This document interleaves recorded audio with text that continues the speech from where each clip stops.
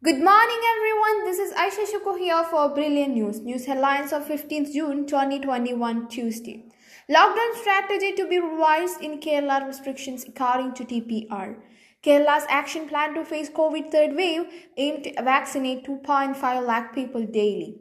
Black Day observed in Lakshadweep as Administrator Praful Patel arrives for week-long visit.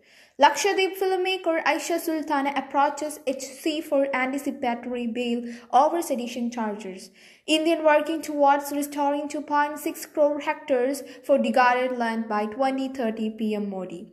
Surging fuel prices push wholesale inflation up to nearly 13%.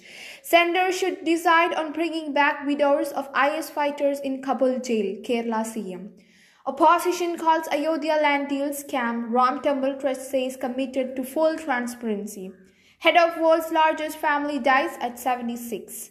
Brazil opens Copa America with 3-0 win over Venezuela.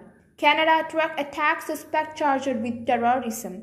China performance issue reported at nuclear plant. Today's news is concluding here. Thank you. Have a great day.